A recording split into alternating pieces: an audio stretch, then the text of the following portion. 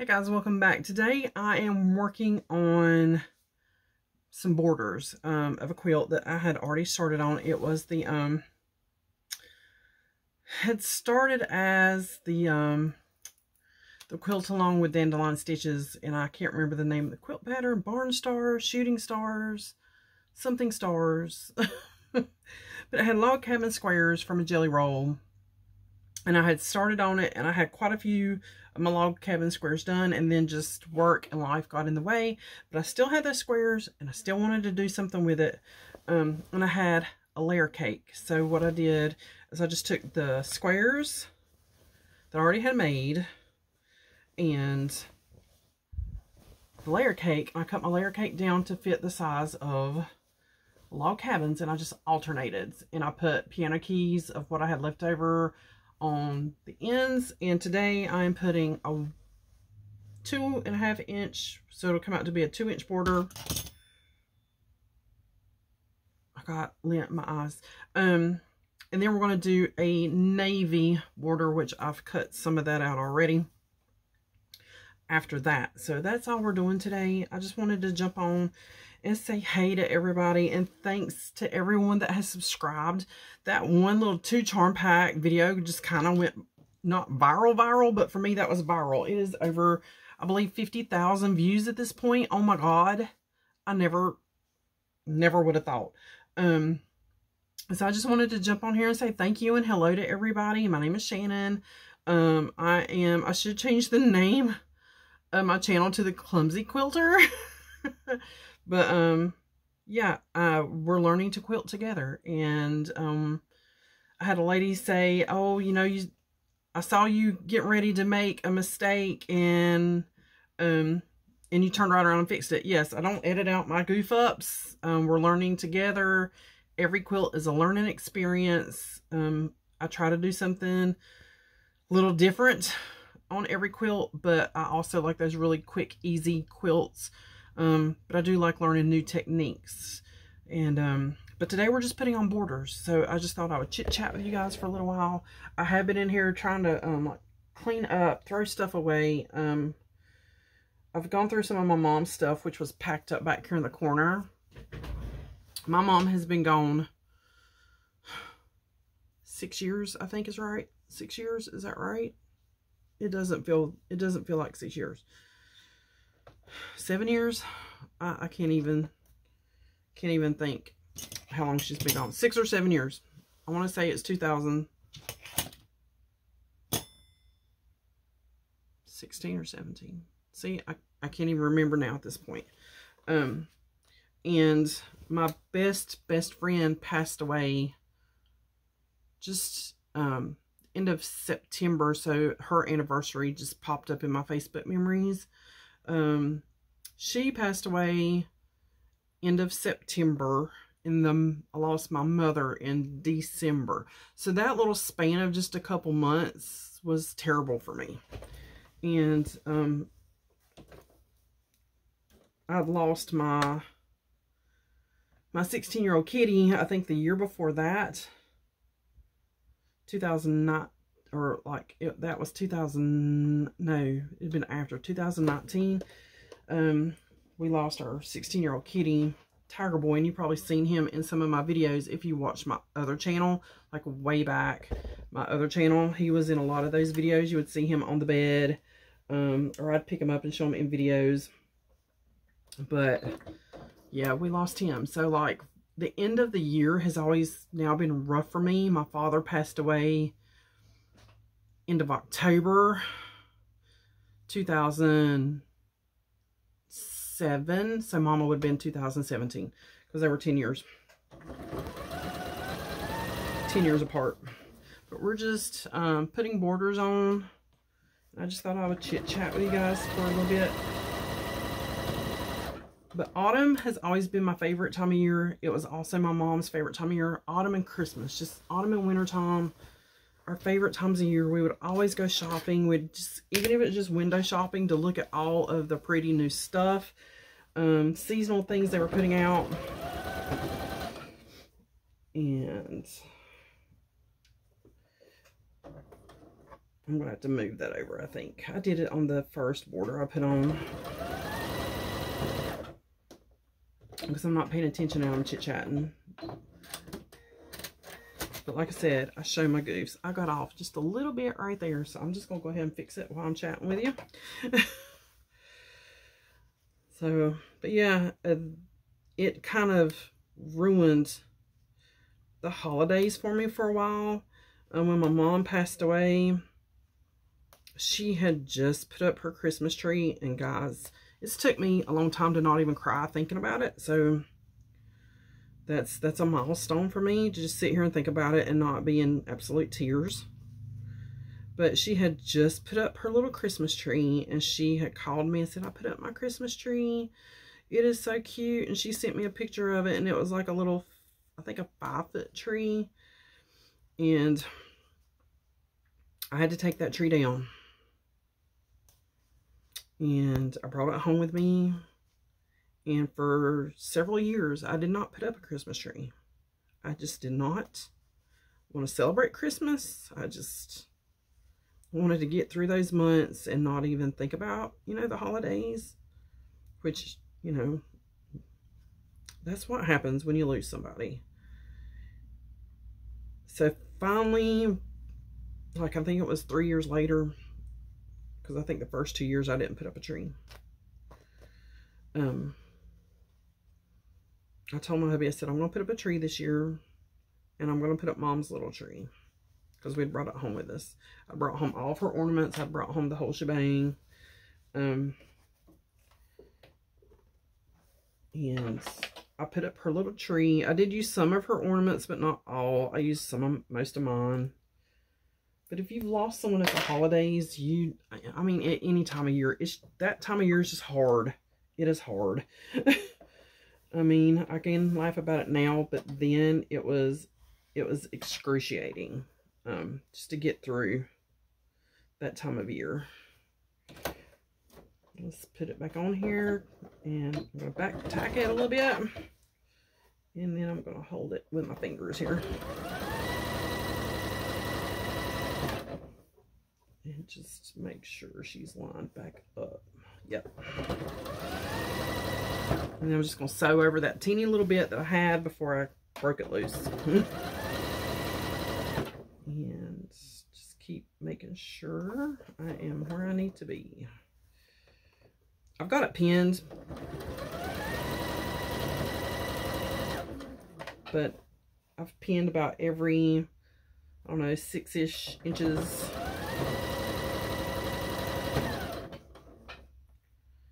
And my quilter, I think, is my long arm quilter lady, is retiring. Oh my gosh, guys, that just, I am so upset that she is retiring, and I bet I'm sewing these like the wrong direction. No, that's good so far. Oh my gosh, because I try to pay attention to the bottom, so I'm not sewing my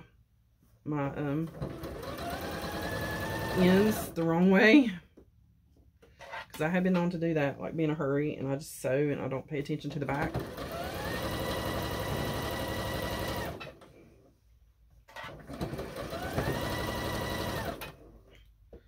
But yeah, we're just throwing some borders on, because I want to get this one to the quilter before, I think she said I had to get it to her before the end of October. So if I can get this done today, which I have a, what time is it? It's after 12. I don't know if I'll get it today. I have a conference call. I'm off today, but I still have to go to this Lenore store, because I'm not at Lenore anymore. But my store is 30 minutes away, and Lenore store is 5 minutes away. So I am going to go to this store and get online to do the conference call.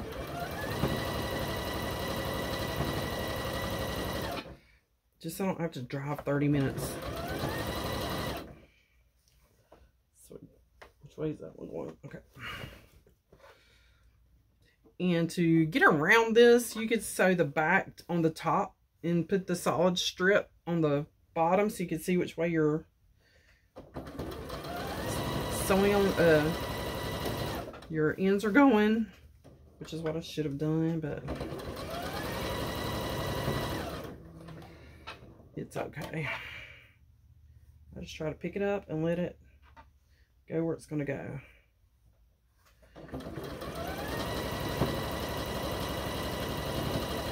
And these are just the 2-inch jelly roll strips I used on the Fat Quarter Shop quilt that we did, just back there somewhere.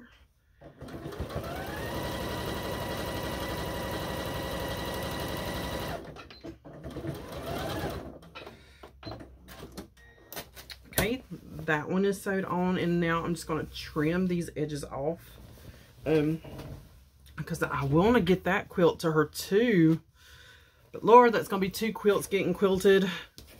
That's going to be over probably $100. I know it'll be over $100 to do the long arm. So I hate that she's retiring, but I know her husband's been having some health issues. I just lay this down. You guys want to even see what I'm doing? I'll show you what I'm doing. I just fold this open, lay this tail out to the side, and then I finger press it. I take my little bitty ruler here, and I'll line up a line here. I'll line up the edge here.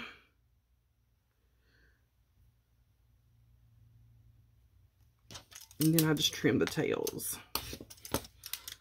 And I can tell my cutter's coming loose. I need a new cutter. This one I know is like years and years and years old. So old, it is ridiculous. And then we'll do the other tail.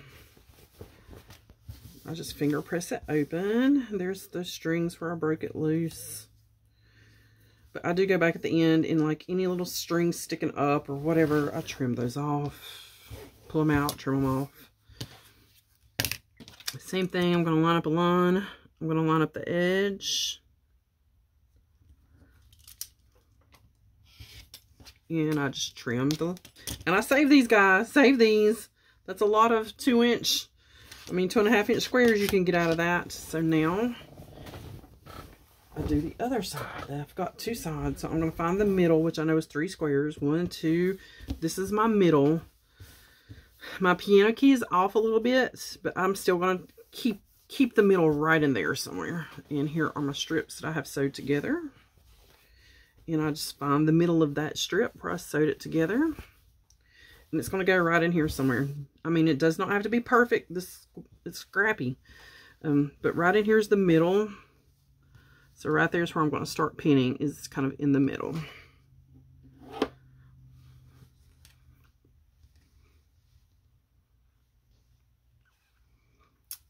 And it's my quilt, so I don't care. I mean, it's a quilt. Mistakes will be made. If you are a perfect quilter, Lord, let me know how you do it. I know it takes time and practice and just doing and doing. I do it for fun, so mistakes will be made. When I made that, I call it my COVID quilt because I made it while I was sick with COVID. I did cut a couple pieces wrong, and they're in the quilt.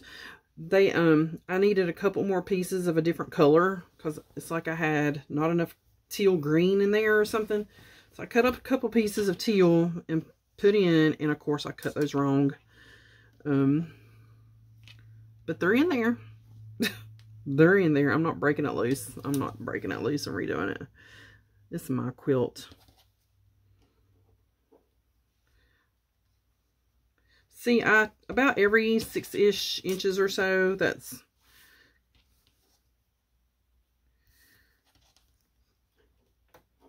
just to hold it together.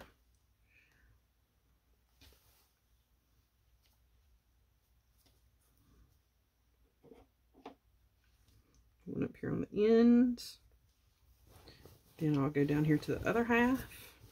But how is your week going? It's Friday today. This will probably go up Saturday. I have to work at open to close Saturday to make up for some time because I had a girl out sick and I had to go into the store and work for a bit. So that was only like a partial day. So I have to make up for that partial day somewhere else. I have to make up because I think I worked like 6 hours. Which I'm going to get 30-ish minutes of that back today for that conference call. But yeah, I have to make up for the hours because I have to be at 40. And it was not a full 8-hour day, guys.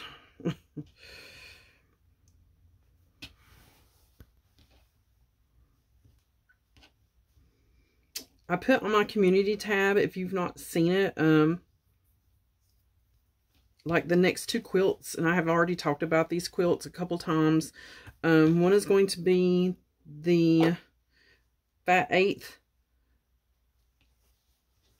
quilt. They're both from Fat Quarter Shop. They're both free patterns. I already have my fabrics pulled. I may try to get those ironed and ready today, ironed and cut when I get back this evening. But they are sitting right here in a basket. So I do have some yardage. I have some quarter yards. I have some half yards, but most of them are quarter yards. And we're going to do that one. And I ordered this guy. It's a layer cake, but it's not it's like a junior layer cake. I got it on eBay for like $12. It is from Riley Blake. And it is, does it say? Primrose Garden. And it's really pretty, but it's really summery. But I thought I might have enough scrap fabric to make up for not having a full layer cake to do the layer cake loop. I will have to double check to see if I have enough fabric for that, guys. And, you know, because I don't know. I had already like bid on that, I think. And then I was like, oh crap, it's not even a full layer cake. But it was only $12. I thought that was awful cheap for a layer cake. I start back here when I'm doing these. And when I get to that edge, I'm going to back tack just a hair just to reinforce that thread. And go ahead and take that first pin out.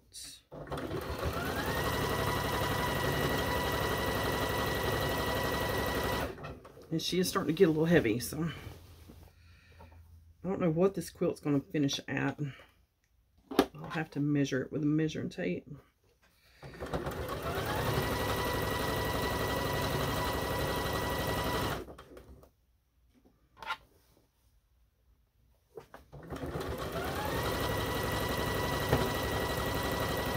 But what I was saying about the community tab, there's another quilt pattern Fat Quarter Shop just came out with, and it's a really easy one. It is just basically like very similar to this. Actually, you've got a full square, and then this is a 4-patch. Actually, it's, yeah, just like this, but now that I think about it, it's a 4-patch in a square.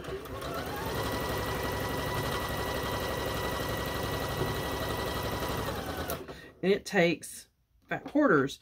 And I have all of that Lori Holt fat quarter bundle and a lot of other fat quarters I have been buying over time. I thought we could do that.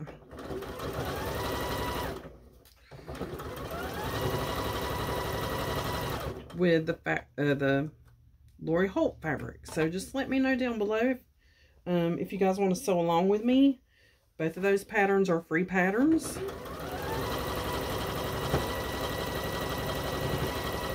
Or actually, all 3 of those patterns are free patterns.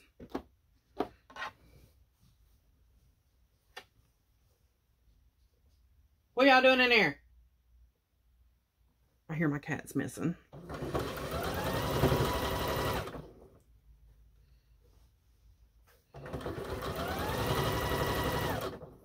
But, yep, that's what you want now, Pedro. Is that what you want?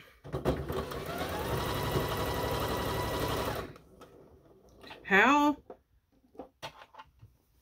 Kimberly goes so fast and takes those pins out. Lord have mercy. I don't see how she sews so fast.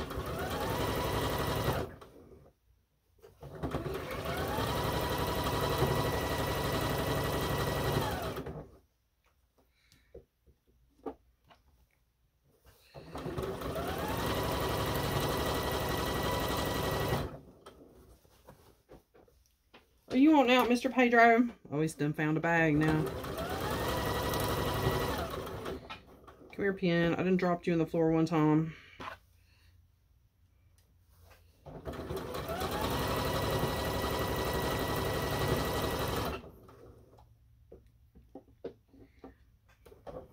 ahead and take that last pin out. So my finger can hold it.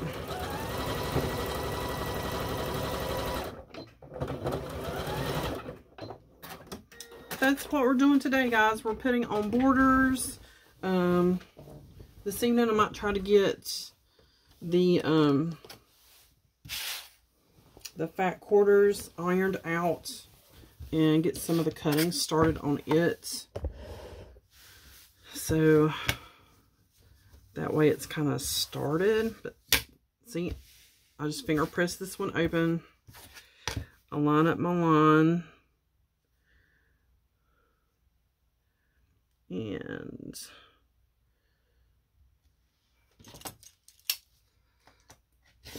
just going to trim that off and keep it, because that is pieces you can use for something else. That's it, guys. That's all I'm working on today. Just wanted to pop on and say hey. The next quilts are coming. I'm just working on this one. I usually only work on my quilts on my days off. Yesterday, like I said, I started going through the boxes that were here in the house, or in this room, because this room is just cluttered, and it's not even my stuff, most of it. It's my mom's, and she's been gone so long that I can't even like remember the date now. I mean, you know, you kind of block it out. And I just finger pressing these open a little bit. I have one more side of white to do, and then we're going to put on the blue, and I already have a couple of those cut, not all of them. So here is the blue. It's going to go blue, and look, she's already getting cat hair on her. It's going to go blue. Let's push it back a little bit more. And then the backing is a red gingham. And I may have to piece some of this, and I do have, like I said, some more of this left because I had a layer cake. And if I need to piece a back, then I have some squares and actually some half square triangle squares that I did. But that's going to be it. What do you guys think? Alright guys, as always, thanks for watching, and let me know if you're going to sew along with me on the next couple quilts, because they're easy peasy quilts. Free patterns. You probably already have something in your stash. And we'll sew together. Alright guys, I'll see you on the next one.